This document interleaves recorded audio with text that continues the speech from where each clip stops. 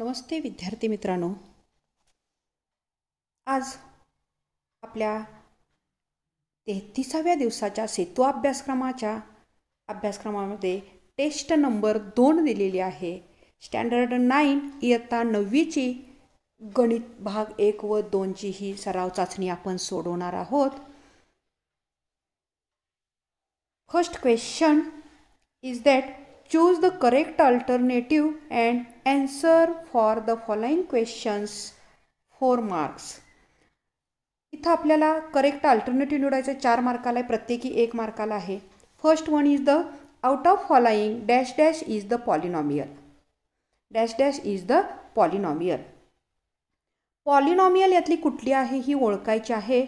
Polynomial ओळखण्यासाठी व्हेरिएबलचा index is hole number, म्हणजे इंडेक्स त्याचा hole number that is the positive integer आपल्याला आवश्यक आहे.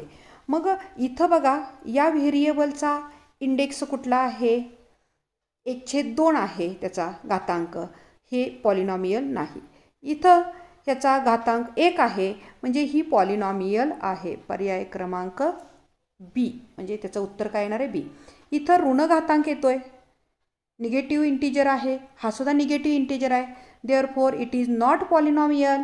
Then the alternative B is the correct answer. Next one that is the in circle with radius 5.2 centimetre the length of longest chord is dash dash cm. Length of longest chord is the diameter and therefore radius is equal to 5.2 then 10.4. diameter is equal to 10.4. ह्याच्यात double असणार आहे ना, रेडियसच्या double diameter आहे आणि diameter म्हणजेच longest chord. therefore correct answer is the multiple alternative that is the D. Every square is not trapezium because in square 2 pairs of sides are parallel, but in trapezium only one pair of side is parallel. Therefore every square is not trapezium. All the properties of rectangles are in square, all the properties of rhombus are in square, all the properties of parallelogram are in the square, but it is only different, that is the only one pair of sides is parallel. Next question, that is the measure of semicircle is dash dash dash. Measure of semicircle is the 180 degree. अर्धवर्तुळाचे माप हे 180 degree असते. आता याच्यानंतर आपल्याला पुढं बघा question 2 solve. There are the 3 sub questions, each one for the 1 marks. Now we solve the first question. Add the following. Add the following. Addition करायचे आहे, बेरीज करायची आहे, आपल्याला पॉलिनॉमियलची बेरीज करायची आहे. आता ही करत असताना लाईक टर्म्स ज्या आहेत आपण जवळजवळ घेऊया. यातल्या 2x² प्लस 3x² ह्यांची एक जोडी करूया. हे लाईक टर्म्स आहेत. -3x अँड प्लस 3x ह्या पण लाईक टर्म्स आहेत, म्हणजे त्याचे इंडेक्स सारखे आहेत, व्हेरिएबल सारखे आहेत. अँड देन +5 अँड -5 ह्या लाईक टर्म्स आहेत. इज इक्वल टू आता 2x² आणि 3x² 5x², 5x² -3x and +3x cancel, +0, +5 and -5 is also cancel, therefore +0, and therefore our answer is the 5x². हेच फक्त आपलं उत्तर येणार आहे. आता याच्यामध्ये पुढचा क्वेश्चन आपल्याला दिलेला आहे बघा. पुढचा क्वेश्चन आपल्याला काय दिला आहे, write the name of minor arc. Write the name of one minor arc with center O from the following figure. एका लघुकंसाचं माप, one minor arc is less than the semicircle, and therefore arc ABC. Here, look here, arc ABC is the minor arc. ABC is the minor arc. Also we write the arc BC is also minor arc. Also arc AB is also minor arc. Then the next question, third one, it is also for 1 marks. In rhombus ABCD, first we draw the figure, rough sketch here. Rhombus ABCD. Diagonals intersect each other at point P. Diagonals intersect each other at point P. Find the major angle APB. This angle. What is the measure of this angle? In rhombus, diagonals are intersect each other. आपल्याला इथं बघा, diagonals जे आहेत रोम्बसची property माहिती असणं आवश्यक आहे. त्याची प्रॉपर्टी काय आहेत तर याचे जे कर्ण आहेत परस्परांचे लंबदुभाजक असतात. In rhombus diagonals R perpendicular bisector each other. Perpendicular bisector असतात म्हणजे इथं 90 डिग्री होतो आणि म्हणून major angle APB is equal to 90 degree. Major angle APB is equal to 90 degree. त्याच्या पुढे रिझन लिहा. Diagonals R perpendicular, diagonals R bisect each other perpendicular किंवा diagonals R perpendicular bisector each other. Next question, that is the solved. प्रश्न तिसऱ्यातला पहिला आहे आपला. त्रिकोण ABC असा काढा की मेजर अँगल A बरोबर 60 डिग्री, मेजर अँगल B बरोबर 80 डिग्री आणि लेंथ AB बरोबर 4.8 सेमी. आपल्याला रचना करायची आहे. आता कुठलीही रचना करत असताना आपण पहिल्यांदा कच्ची आकृती काढतो, रफ स्केच काढतो. इथंही आपण रफ स्केच काढूया आणि नावं देत असताना फक्त एक काळजी घ्यायची, आपण रफ स्केच म्हणजे मापं काही घ्यावी लागत नाहीत, पण कंपास साहित्य म्हणजे पट्टीचा वापर हा करावाच लागतो. त्रिकोणाचं नाव काय आहे ABC. आता ABCतली बाजू कुठली दिल्या, AB दिल्या आणि मेजर अँगल A आणि B दिलेला आहे, त्यामुळं मी AB नाव इथं देते. AB नाव इथं दिल्यामुळं काय होतंय बघा, AB नाव दिल्यामुळं ABC आपल्याला ही पाया दिलाय ना 4.8 सेमी. बेस आपल्याला मिळाला की आपल्याला त्रिकोण रचना करायला सोपी जाते. तसंच पायालगतचे कोणही आपल्याला दिलेले आहेत. कोण A बरोबर 60 डिग्री 60 अंश आणि कोण B बरोबर 80 डिग्री 80 अंश. आता अतिशय सोपी अशी रचना आहे. तुमच्या लगेचच लक्षात आले असेल काय काढलं पाहिजे पहिल्यांदा. काय काढलं पाहिजे पहिल्यांदा तर पट्टीच्या सहाय्यानं, बघा पट्टीच्या सहाय्यानं आपण पहिल्यांदा AB रेषाखंड 4.8 सेमीचा आपण काढायचा. 4.8 सेमीचा AB रेषाखंड काढायचा. 4.8 सेमीचा रेषाखंड काढताना हे का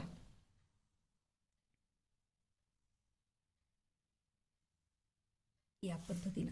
आता हा जो आहे काय आहे रेषाखंड AB किती सेमीचा आहे तर किती सेमीचा आहे AB रेषाखंड 4.8 semi.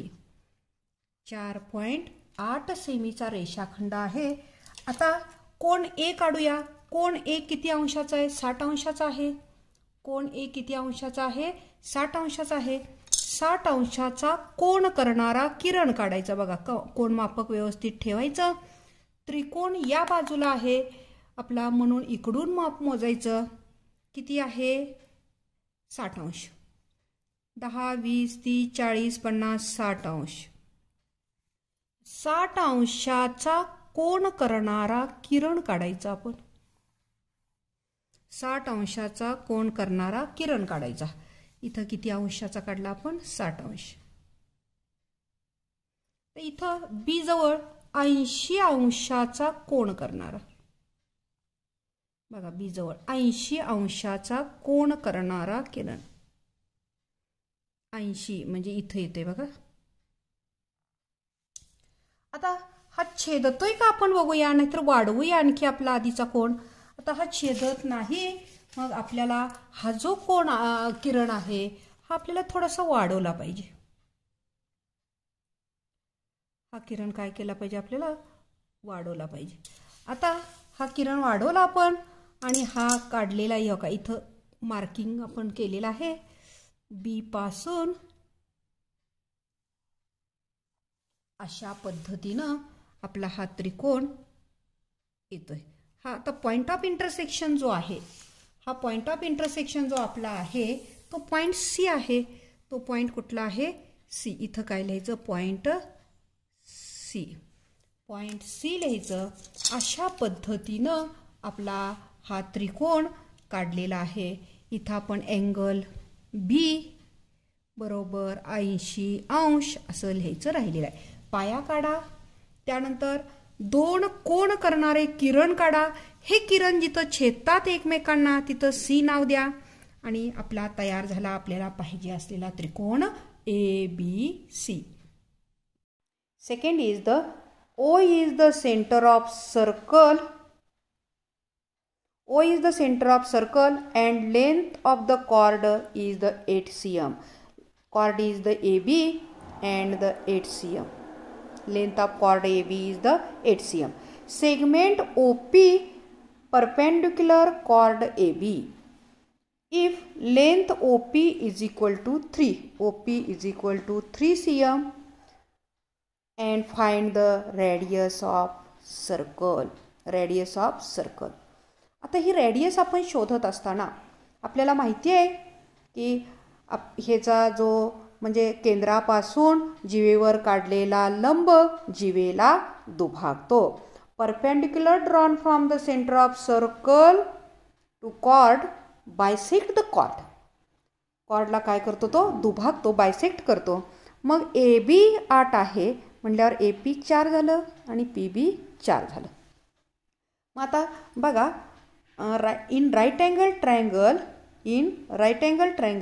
OPB OB square from Pythagoras OB square is equal to OP square plus PB square is equal to OP square is the 3 square plus 4 square is equal to 9 plus 16 is equal to 25. OB square is equal to 25. Therefore, OB is equal to in square root 25. Taking square root of 25, OB is equal to 5 cm.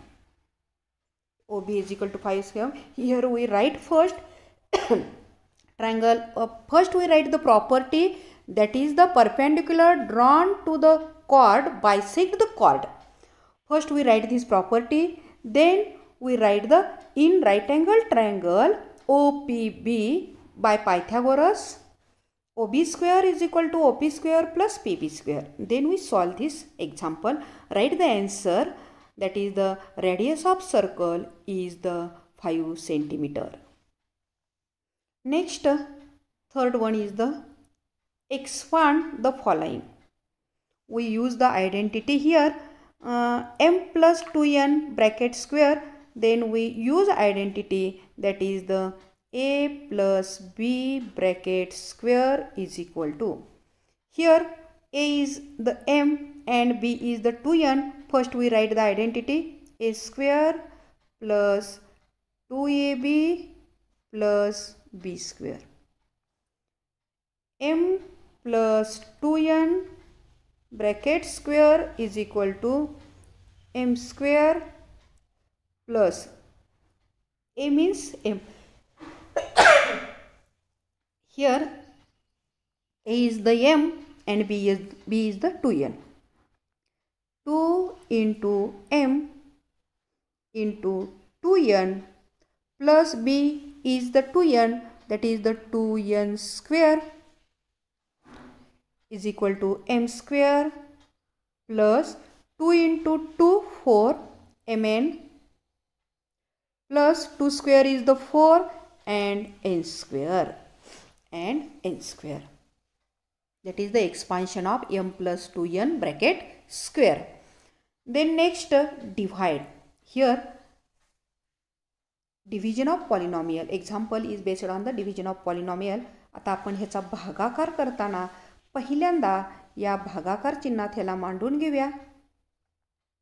2x चा वर्ग वजा x वजा 1 आणि x वजा 1. आता भागाकार करत असताना बघा आपल्याला हे माहिती पाहिजे की पहिल्यांदा भाग कितीचा लागणार आहे.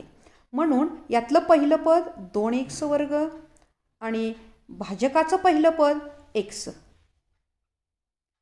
बघा x वर्ग भागिले x म्हणजे x येणार आहे आणि 2 आहे तसंच, म्हणजे भाग आपला लागणार आहे 2x चा लागणार आहे. वजा करताना त्यातनं 2x गुणिले x 2x चा वर्ग वजा 2x एके 2x. आता वजाबाकी म्हणजे चिन्ह बदलतात. इथं हे वजा झालं, ह्या वजाचं अधिक झालं. 2x वर्ग वजा 2x वर्ग 0. आता वजा 2x आणि अधिक 2x, मोठ्यातनं लहान वजा करून मोठ्याचं चिन्ह x प्लस x देन -1. इथं आपण वजा 1 उतरून घेतले. आता दुसऱ्या टर्मचं बघा, ह्यातलं पहिलं x आणि ह्यातलं पहिलं पद x, म्हणजे वर आपल्याला भाग कितीचा लागणार आहे बघा 1 चा आणि अधिक 1 आहे चिन्ह आपलं अधिक असल्यामुळे अधिक 1. मग x वजा 1 एके x वजा 1 येणार आहे आपलं वजा 0 0. and therefore here quotient is the quotient is equal to 2x plus 1 and remainder is the 0. Remainder is the 0. Quotient is the 2x plus 1 and remainder is the 0.